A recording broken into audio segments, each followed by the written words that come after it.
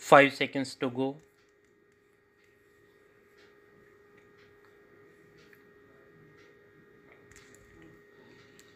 Start. Mr. Chairman, when the House rose yesterday, I was dealing with the criticism and strong condemnation made by my honorable friend Dr. Kunjuru against the conduct of ministers when they go out for election campaign on behalf of their party candidates. The language he used was, of course, strong, and it is open to any member to use such language as he considers proper. But I am constrained to say that on this occasion, the quantum of his criticism and the language which he used was not only uncharitable but even ungraceful. He went to the length of not only suggesting but also specifically accusing the ministers of being dishonest inasmuch as they tried to invent some government business so that they might be able to travel at government expenses and with high government officers. The charge that he levelled against the ministers was threefold.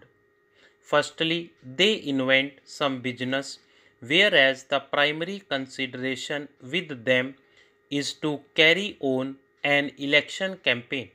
Secondly, they go about in government cars and their tour expenses are debited to the government account. And thirdly, they use the police officers and the magistrates to help them in connection with the elections. The third is, of course, by implication.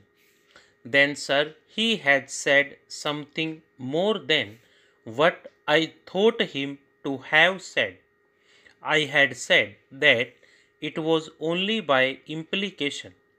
Now, it was not only by implication, but he says that he really meant it, and he found the police officers and the magistrates helping the ministers in organizing meetings. Well, sir, so far as his personal knowledge in this respect is concerned, I will not be so bold as to say that it is not correct, for I have always held Dr. Kunjuru in very high esteem ever since my college days. Therefore, so far as his personal knowledge of anything is concerned, I would not dispute it, though I might say that my personal experience in this respect has always been otherwise. Possibly on some one occasion it may have been a different matter when Dr. Kunjuru saw it. Well, the police officials are of course there. Sometimes some magistrate is also there, particularly when our Honorable Prime Minister goes about on an election campaign, or for that matter wherever he goes, and that is necessary for security reasons. I hope that of all the persons, Dr. Kunjuru would not like that proper security measures should not be taken when our Prime Minister goes out. Sir, yesterday I pointed out one unhappy incident of the very recent past when our Prime Minister went somewhere in Madhya Pradesh, I suppose, and when somebody sprang upon him in order to attack him. Therefore, sir, it has been found necessary always to take all the necessary precautionary measures when the Prime Minister goes about or when the other important ministers go about. Sir, the second thing that he said was that they go about in government cars. It is indeed an astounding proposition coming as it does from Dr. Kunjru, but I am sure even he would not say that he had seen any minister going about in a government car when on an election campaign. The ministers, surely all of them, at the center at least, have their own cars. Of course, they are lent money by the government, but then they have to pay it back in installments, and the wear and tear thereof is all being borne by the ministers themselves. So I fail to see where the question of a government car comes in. Then, sir, he had said that the expenses are all debited to the government account. I wish before making such a statement he had made his position sure about it. Has he any basis for it? Surely this is not correct.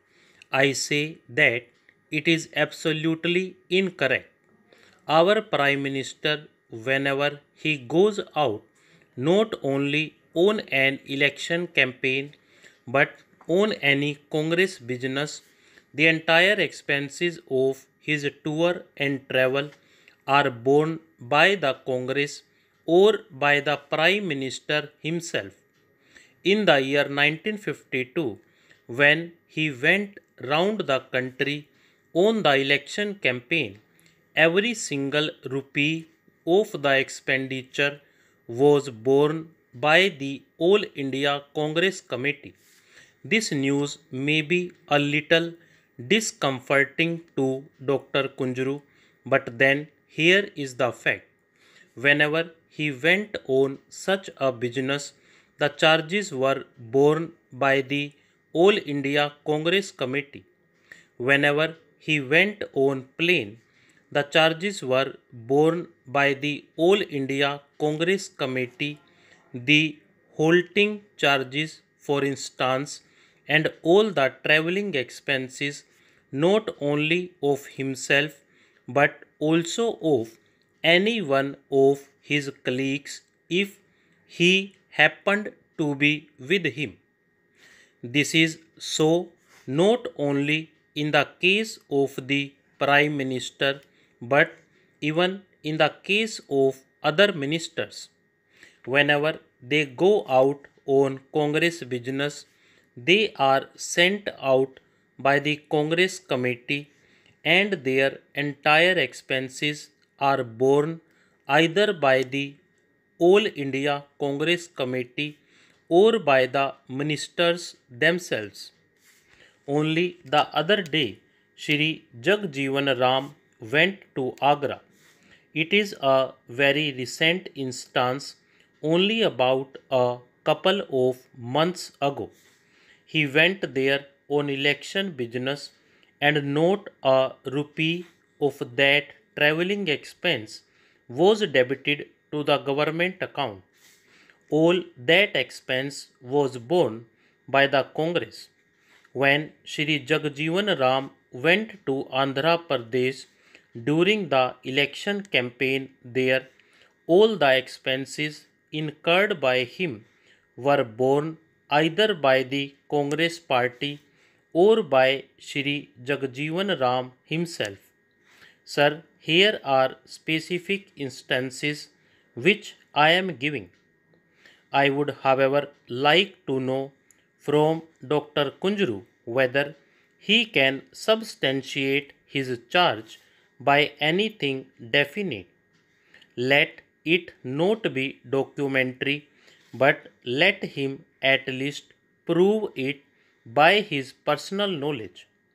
If he says that, I will be prepared to admit that on some occasion It may have been so, but has he got personal knowledge with respect to even one single instance? Stop.